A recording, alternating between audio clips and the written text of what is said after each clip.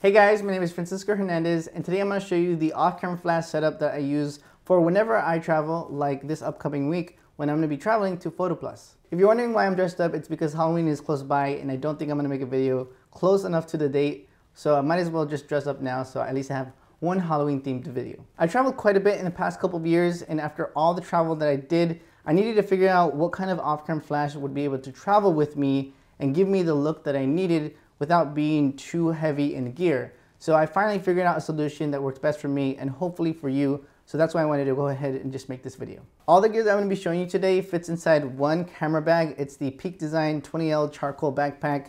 I've used this bag for more than maybe 2 years now, and it's absolutely worth every penny, even though it is a little bit on the pricey side at, I believe, $250. I wanted to go ahead and just show you guys the bag when it's filled to the brim with all the different gear that I put inside of it, so you guys can see exactly how it looks like. It's not pretty, but it gets the job done. It has everything that I needed inside this bag, and it has, well, you guys are gonna see right now what exactly it has. On the side of the Peak Design 20L backpack, I have a battery bag, which is gonna hold a lot of AA batteries right here. You guys can see that I use the PowerX brand, and I also have 2 extra batteries for the Evolve 200 Pro, which is inside of here, also known as the Godox AD200 Pro.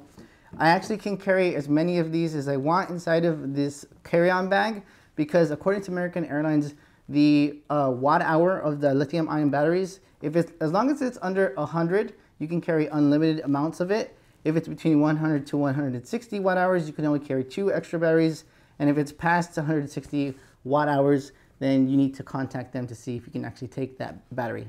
And if you're curious how many watt hours this has, it's 41.76. See, 41.76. So just to be a little bit clean, I'm gonna go ahead and just put the things that I've already gone over on the side.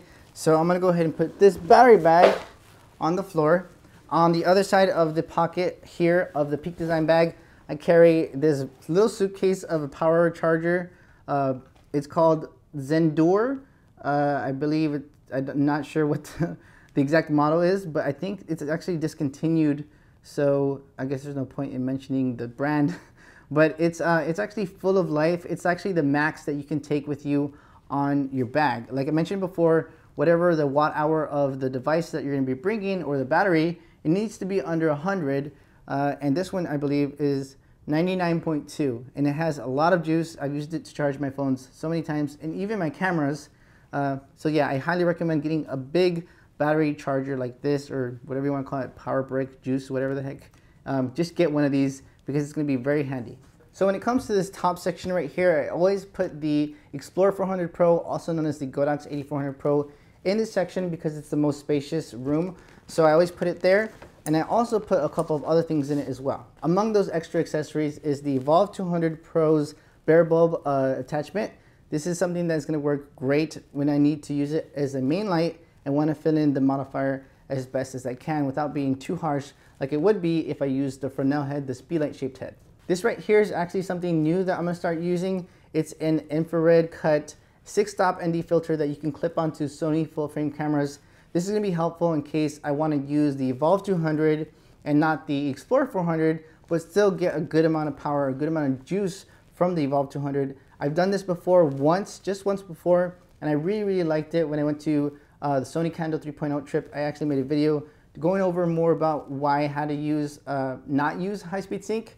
So yeah, I wanted to have a backup just in case I ever can't use high-speed sync, or whenever I just want to use as much light as I can from the Evolve 200. If you didn't know already, using high-speed sync cuts down the power of the light that you're using as much as 1 stop, but actually maybe even more than that. So for example, if I was using the Explorer 400 Pro in high-speed sync, 400 watts cut down 1 stop would be around 200 watts.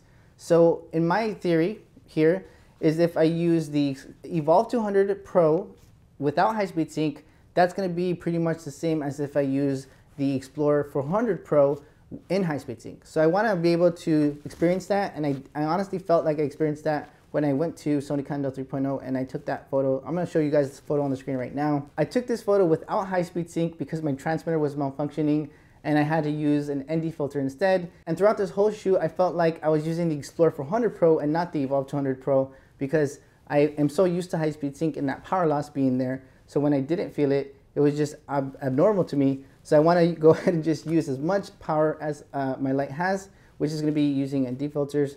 And this is going to be very, very convenient for me because you don't have to have an ND filter for every lens, which is something that you would have to experience with ND filters. Of course, you can use one big ND filter and use step down and step up rings, but I honestly think all of that is a hassle in itself, and I'd rather just use this because this is going to be the most convenient thing as it just clips onto the sensor.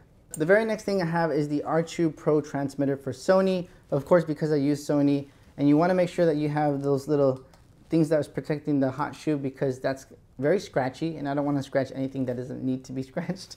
So I'm going to go ahead and just put this aside and then bring out the Explorer 400 Pro and the battery. I usually have them separate because it just fits better inside of the bag. But yeah, this is the Explorer 400 Pro. This is the battery. I use this light whenever I travel because it's nice and strong and not as big as the Explorer 600 Pro.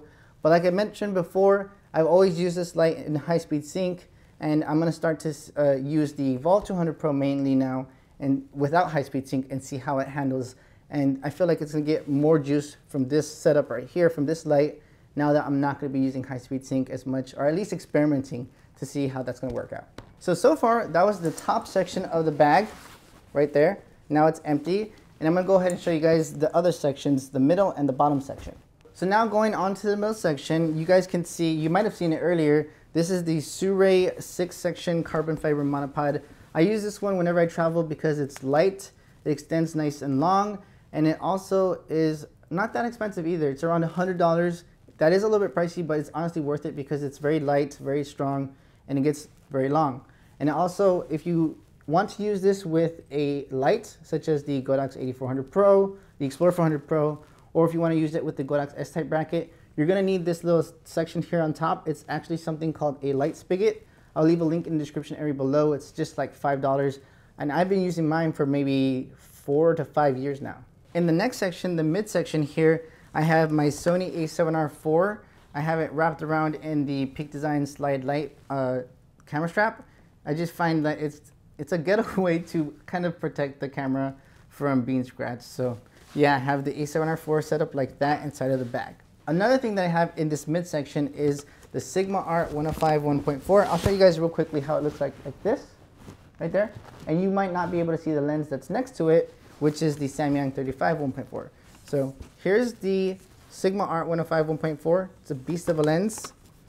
And I also have the Samyang right next to it. It was kind of hiding like this next to the lens on the bottom there. So I have those lenses there. I actually would probably pack one more lens, the 55 1.8, the Zeiss 55 1.8, and it could probably fit also somewhere next to the Sigma Art 105 1.4 just because of how big and spacious that lens is. It has little sections on the bottom for those mini lenses. And in this last section, I have my backup light or my rim light in case I want to use a 2-light setup.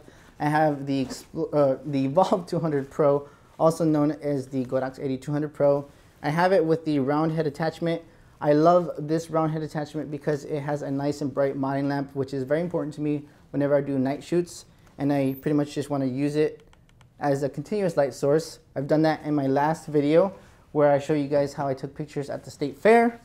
And the very next thing next to that is a 24 by 24 inch foldable softbox. If you guys have seen any of my building the shot videos, you would know that this is my absolute favorite thing to travel with, my favorite modifier to travel with, because it fits nice and small like this, and it folds out nice and big. So I'm going to show you one quick thing. This is a hair tie, kind of a big hair tie, and I use it just to kind of wrap around and keep this softbox in place. Otherwise, it kind of folds out slowly like it's doing right now. But I'm going to go ahead and just show you guys exactly how big it gets. This is still not folded out as much as it's supposed to. So now it's folded out as big as it can get. And I actually really prefer this size because although I typically thought before that, I would have to get a bigger modifier, something larger than 24 by 24 inches for nice soft light, this does a great job, a very, very great job. I've used it a lot whenever I traveled, and it gave me nice, great photos. And the great thing about this modifier is it's very, very cheap. I want to say it's $20 on its own, or you can get it with a bracket, which is maybe $30 to $32.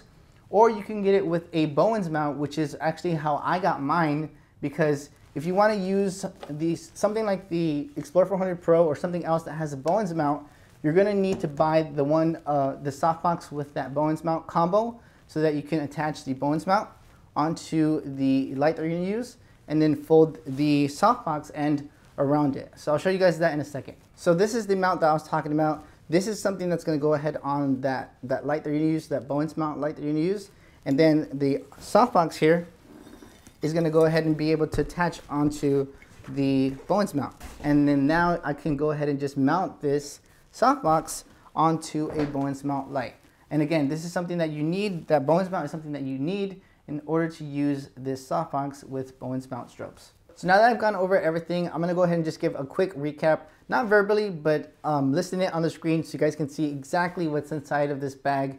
It's quite a bit of stuff. It's basically a one light setup and a rim light. But one thing that you might notice that's missing from this setup is that I don't have any stands. So you will have to have somebody assist you, or what I would recommend if you have nobody to assist you is you go ahead and invest in some sort of nano stands. There's the Manfrotto nano stand, and there's a cheaper version of that stand that I also have. I actually have both. So I'll go ahead and leave a link to those in the description area below so you guys can check those out. Those are something that I would pack inside of my checked bag.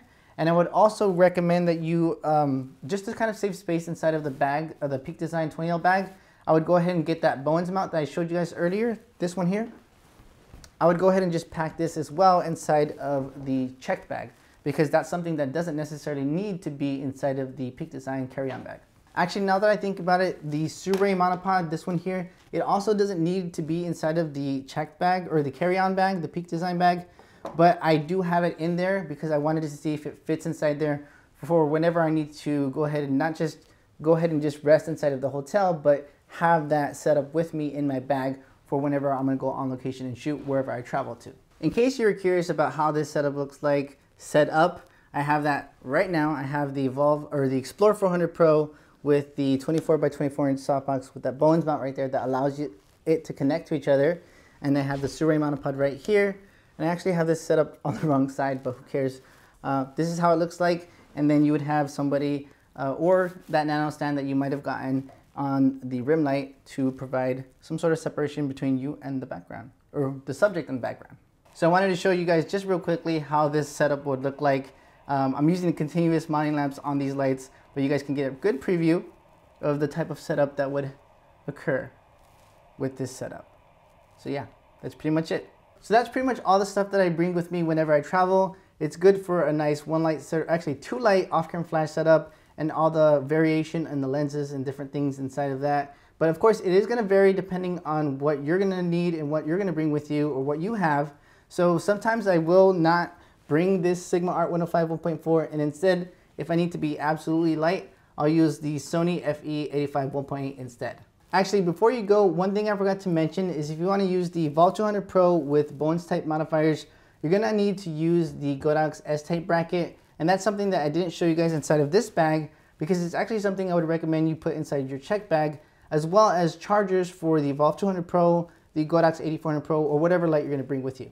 Okay, so now I'm done. I hope you guys enjoyed this video. I hope it helps you guys figure out what you're going to bring with you whenever you travel. I'm going to go ahead and end this video with some footage of the gear that I showed you today, or different variations of that gear, so you guys can actually see I actually use what I recommended to you today whenever I travel. Yeah, hope you guys have a good Halloween, and let me know what your favorite house is in the comment section below, and we'll have a voting battle to see which one it is, and of course it's going to be Slytherin. But yeah, take care guys.